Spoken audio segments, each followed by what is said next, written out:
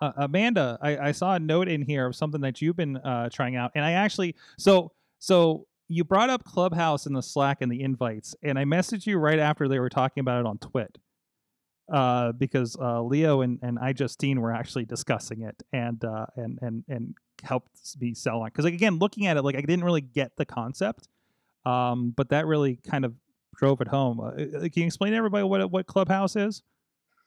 So Clubhouse is if you would take the AOL chat rooms and have speakers and then listen to it live. Mm-hmm. So like take like a panel of people and just but it could be anybody. Like I was on the other night, I happened to go into this chat room that was Pittsburgh musicians and they asked me to be on the panel to speak. And I declined because I didn't know anybody in the room, obviously. But like literally, and it's um the way I can really just that's the best way to describe it. It's basically like on demand conferences that you can listen to speakers, and it's everything from I was in a social media speak yesterday where they were just talking about brand advancements and like how to reach bigger customers and like audiences to Gary V was talking the one day just for 20 minutes and but you got like and it's a chat room so they can literally reach out to you and ask you to talk and or you can raise your hand and talk. So there's a little bit more interaction there than your typical like sit in a conference room and listen to a person talk for 2 hours. Um Something locally, I'm part of a all women's group called Gather and Grow and they're using it 3 times a week to just have gab sessions while we listen to music, just to be like a supportive group. Mm-hmm. Um Like, yeah, I was on with TikTokers the other day and Instagram influencers for an hour. It was great. It was really, really interesting and insightful. And they were actually talking about being your authentic self. It was topics like that that you don't normally get in a conference setting like South by Southwest. They were talking about how like Sophia Moroza, who runs Nasty Girl, who wrote Girl Boss, and she's been in a million books, rags to riches story. And she was talking about how like she had to talk about losing a child, like on it and on social media. And that was like how she was authentic and things like that. Like it was a very neato thing to not I don't know. It's just a lot different. It's so the barrier for me is always like kind of jumping in on something like this, because that's what I hear, like, oh, so and so came in, let's let them in. Like I'm and even I think I was in a room actually while we were discussing this. Like I'm seeing like daily habits for high performers with like 400 people in there, 24-hour vibes, introduce yourself, stock market gems.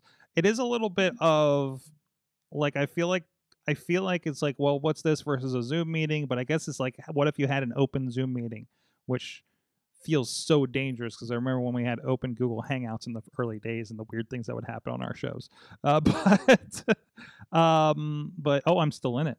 Why is my name still there? That's interesting. The But and the cool thing is like you don't get to talk unless the panel people tell you you yes, can talk. yeah, So you can raise your hand. So yeah. there isn't like any of that type of weird stuff going on. But it's you know what I really think of it as like remember the boot camps like of years and years ago and kind of like what we based PodCamp on Mm-hmm.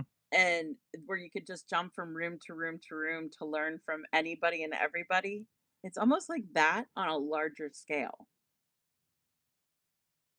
Yeah, yeah, I can see it. It's a digitized version of that. Wait, are you saying we can bring back PodCamp digitally through this concept?